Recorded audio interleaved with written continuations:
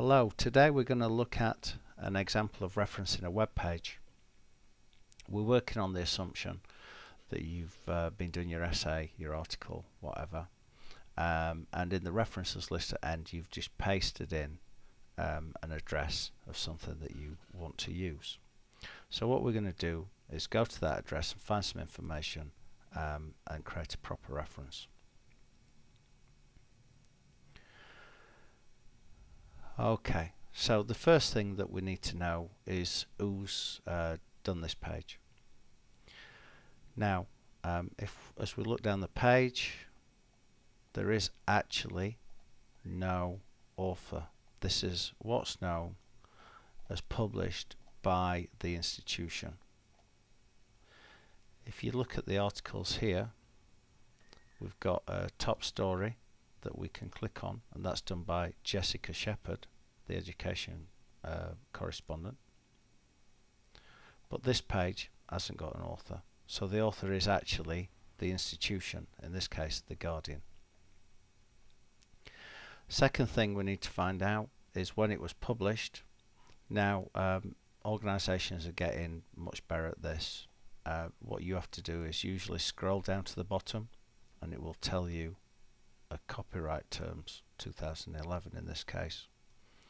Again, if we look at this story, we'd see that it says at the top 6th of October, but our page, the one that we want to reference, is done by The Guardian, and it's done in 2011. So we go back to our document and we go that the publisher is The Guardian. We don't put the, that's just too clunky. Things like the Telegraph, the Times, the Mail, you use the title of the publication without the. And then we know it's done in 2011. That's the start of our reference. The next thing we need to know is the title of the page. So if you look at the tab on your web browser, you see there's a really long set of information, latest higher education news, including University Guide. Now we might use that if the page had got no information on at all, but in our case it's got a title, very clearly the title, which is higher education. Yep, that's our title of this page, higher education. Now in this case it's not the title of a publication, it's just the title of that article on the publication. And so in this case it's not italicized like the title of a book or the title of a magazine. It's done as an article inside quotes, in this case inside double quotes. Now the next thing we do with this is we put the web address and we put available at, then we put in the web page, and we put a space and we put accessed at, in this case 9th of October 2011. Now if we just change our font a little bit, you should see that that fits together quite nicely, and that's what I would consider to be a good online page reference of this sort of page. Now some people would put online, some systems require you to put that, but I think increasingly it's obvious when it's online. Everybody in the world knows the HTTP, unless you live in a Brazilian forest all your life. So I think that's fairly straightforward. So we don't need that every time.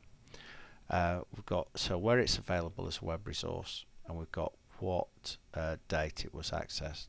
Now that's vital because the page can change in the meantime, or the page can disappear, and there are actually people that save web pages and archive the internet.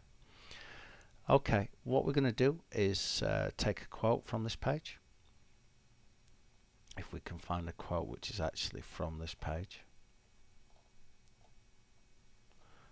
So we'll have Cambridge tops the Guardian League table. Cambridge is better than Oxford, says the Guardian. Okay. So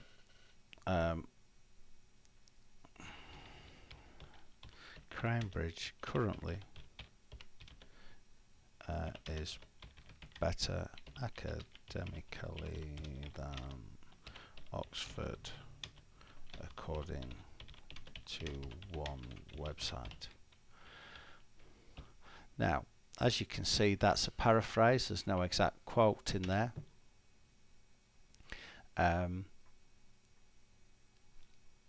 It's a way, a paraphrase is a way of saying the same thing as an article's saying, but in your own words.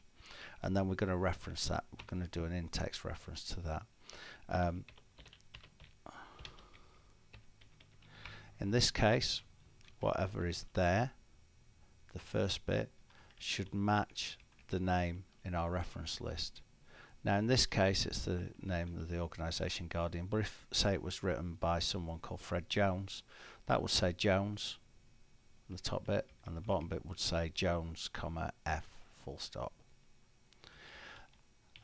And wherever we've got 2011 there, we need for that reference to be replicated there. So using those two bits of information, you can look it up in your reference list. And that is one example of Harvard referencing for a web page. Thank you.